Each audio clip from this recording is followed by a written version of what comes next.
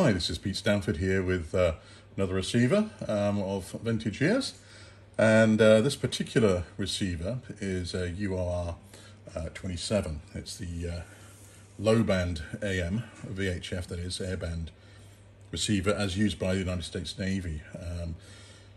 This one's probably about a early 1950s, 52, 53 vintage, so again she's 70 years old this year. It actually is part of a series of receivers that they had used on shipboard, which started, I think, with a URR-13, which was the 400 megahertz version. Then they had this come out as the VHF version, and then they had a much later one, which is URR-35. And then the differences are obviously other than frequencies, is that this is fundamentally a single stage, single down converting superhead. The IF is at about 18.6 megahertz, and on the left-hand side here is a tunable down converting assembly, and it's either set up for 400 megs or for VHF at 108 to, in fact, 190. This actually goes up, which is quite a wide range, much wider than I would have expected. But anyway, I've had this set probably 18 months, 2 years now. Tinkered with it a bit, had a lot of problems. The previous owner had tried to power the unit through the audio output, taken out the audio output, but in doing so, it had been on for some time because there was a lot of oxidization charring in the back assembly where there are some RF filtering. RF filters, there's a couple of Litz wire, multi-part, what they're called pi type stacked inductors. And they were completely fried out, and so fried out that the carbon of them had gotten into the set, and of all things got onto the ceramic standoffs on the IF coils, and consequently the AGC, which is fed through the same coils, just going to ground virtually. That there was 200k to ground, and we're looking for like a 3 meg feed on these things. So that was a labour of love, taking out each of the IF coils, cleaning them, putting them through a bath, and cleaning them, drying them off, make sure that they were tens of megs, to ensure that it's ironic. You could actually put an ohmmeter on the ceramic base, and you could actually measure across ceramic. I should have taken a photograph of it, and it was obviously impregnated with some sort of carbon film across it, and it was quite bad. That notwithstanding, there were two of the tube sockets completely removed, with all the tubes gone, wiring just left hanging. Somebody had to go, I guess, at maybe making an FM detector in there, perhaps. I don't know. I'm not quite sure what was going on there. So that was also a problem. And then there were some obviously usual faults.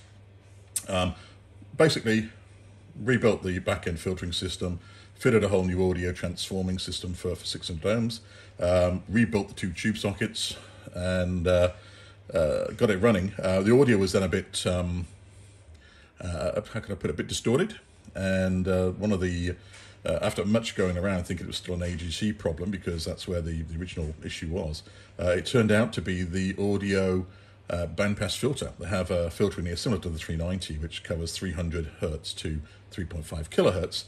And they apply HT to a valve and tap straight off the top of the HT into that filter. And what was happening is it was leaky. That was off the internal capacitor was leaky, and it was pulling down the HT down to about 18 volts on top of the plate for that audio stage. And obviously under any sort of audio drive, it was just heavily distorted.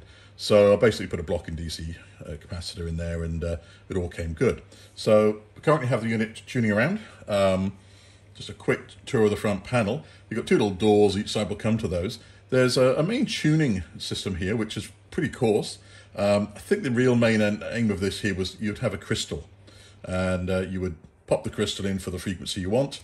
You'd tune it as if you would a pre-selector to the right frequency, and it would be set and forget. There is a fallback solution here. Maybe the crystal fails, maybe you're on a frequency that you don't have a crystal for. You can switch it between internal and a crystal, or manual and a crystal. And here you can see that someone's actually removed the crystal holder and just fitted a BNC. And again, I suspect that was just to inject be able to inject VCO externally, to be honest. I've not tried it, but I suspect that's what it was all about. Once I've got it going, I'm just happy with the internal VCO. It seems to run quite well. I've gone through the deck. Has some interesting, the input down converting, for one of better words, the first stage there has some very interesting trombone inductors on a ceramic bar, is the best I can describe this.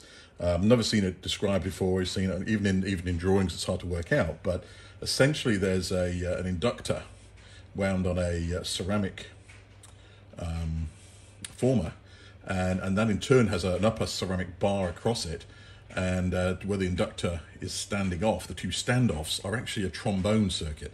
So you can actually adjust a nut, well, basically a bolt screw, you adjust nut one end, you adjust the screw, and this whole inductor moves up and down a trombone, and therefore gives you the extra or reduction in inductance needed to bring that particular tune circuit on the scale. And there's a few of those, and I noticed cracks on a few of them, not from me but from previous users, and these trombones are quite stiff, so I didn't play around with them too much, but arguably it seems to be doing very well without them. The recovered order is quite good, quite happy with it. So there's the crystal or manual selection. There's also something up here called receive or align, and that's to do with, I think, setting up the crystal. Once you put the crystal in, move it to align, you tune it up until maximum smoke on the meter, and then well, you know you're there, put it back to receive. So that's I don't really go into that side of it very much. Across the bottom, obviously, the main tuning dial. There's a lock for the tuning here, which is a compression lock on a thin disc behind, which rotates with the main tuning dial. Here is, I'm trying to look at this now. Oh, this is sort of just a dimmer. This is a dimmer for light. There's a backlight to the frequency readout, and it allows you to dim it. Never really touched that.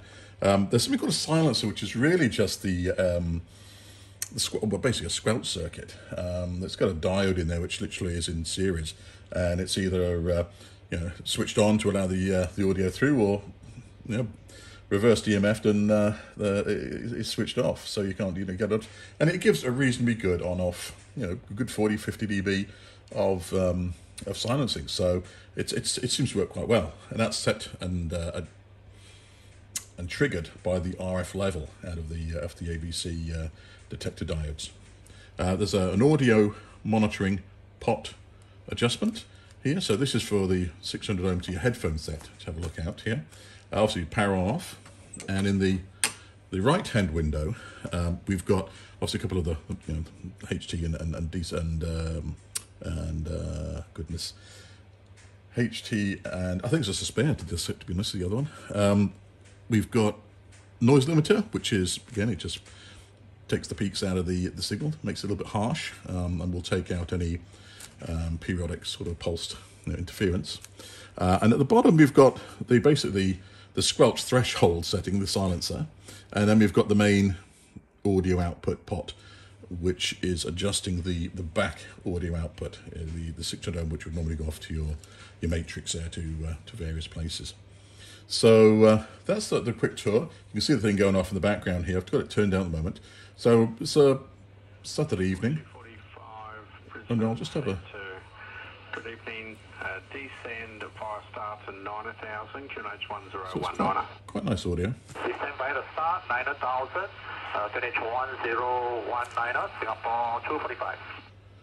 And what we have here is basically an indicator of the signal level coming in versus the audio output here. And Andrew 1 for sequencing, reclick direct to BETSO and cancel the star speed restrictions. Reclick direct BETSO and cancel the star speed.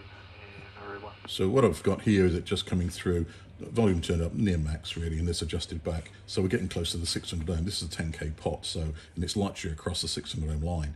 So if we get to the maximum there with the 600 ohm input to the speaker above, which is the NLS 474. Pretty nice sounding speaker, actually. This is the one I picked up again a couple of years ago, mainly just giving that 600 ohms to 3 ohm conversion, and yeah, it seems very nice. Anyway, so going back to the receiver itself, tunes across generally the main airband okay. In fact, I'll just tune it through, see if anything else pops up. There'll be a little ATIS here somewhere. Degree 10 knots. Cav OK. So that's the Brisbane ATIS, which is perpetually transmitting 24. On first contact with Brisbane ground with the door weather and approach, notify the settings. I'll just turn down a little bit in case it's overdriving the time 0843 pass. And as we go down, we may see some of the. Now the readout is obviously very coarse. I mean, I know from monitoring the frequencies over the years roughly where all the approaches, the departures, the towers, and the ATISs are, and so once I see it, like, it does make sense. I mean, when you see when it finally rests, and although the vertical bar is missing off this, you can visualize where it is. It does seem pretty close to where 124.7 for instance would be, or 121. There's 121.0 and also 118. There's nothing there. Progress. That's the ATIS again. That'll be 125.7 or 0.6. Again, it's hard to work out between the two because it's a little bit coarse. But I would open it up. The problem being that when I finally put it to assembles together, there are two blind mateable coaxial connectors on it. One for the what they call the scan output, and one for the RF, the antenna. And I noticed the RF one, the inner section was the center pin was so tight that when I opened it up, it pulled out the. Speed from Blackett 250, thanks you to published speed. It pulled out the whole inner section, and when I put it back together again, I made sure it was all seated. So I've opened it again. I'm going to go through that. Ultimately, that's probably going to fail. So I'm resisting opening it up anymore until ever, I think. The unit probably weighs. I'm trying to think, it probably says on the top there about 40-50 pounds, I'd guess. And it's one I've liked the look of. The US Navy have this traditional look, certainly in the 50s, with the even the R-1051B has got that similar styling. It's this rounded bolt-on, brick, obviously intended not to rely on the rack giving its protection. It's got a chassis it sits in. It slides in and out of that chassis, and as long as the chassis is bolted to a frame, the usual computer frame at the time, then that's good, and you just make directly to the back of the unit all the connections necessary. I presume for maintenance and taking up minimum space on board ship, it was probably the way things were basically done at those days. So anyway, I only wanted to do a short show and tell. It does seem to work quite well. It does go through the bands. It does do slope detection to a certain degree. In fact, there's a. One side of it there. It's not that strong, but that's a local community radio station for Vietnamese. And as with any aim detector, you can go off onto one side and it'll do what they call slope detection. And it goes all the way through, and you can hear the various data signals, and you'll find that there's 3 TV channels, and the noise just lifts like a plateau there. So that's the first DV-TV, then there'll be a gap. I'm still tuning up, and it starts again. So there's a gap in between, then the next one, and there'll be another gap, and then the next one. So those are the 3 digital TV VHF channels that we have here locally. And now it goes back down into the usual FM narrowband. And we'll go all the way down to... 019 velocity, you can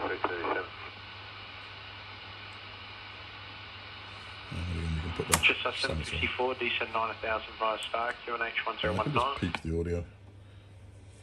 Descend 9000 via Stark, 1019, just 754.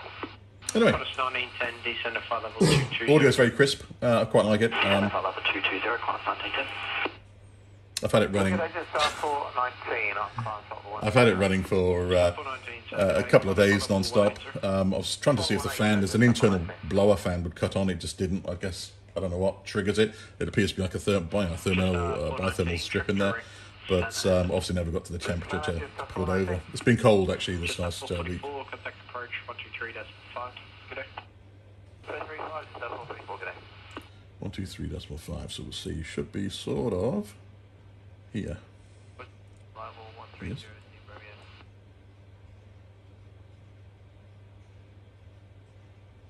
Oh, we can't hear the ground.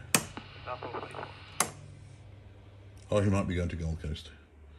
Not quite sure what 123.5 is. Okay, again, I'll finish off on that. And would I do another one? Probably not. There's a lot going on there. It's very well manufactured, very well made, built like a battleship inside.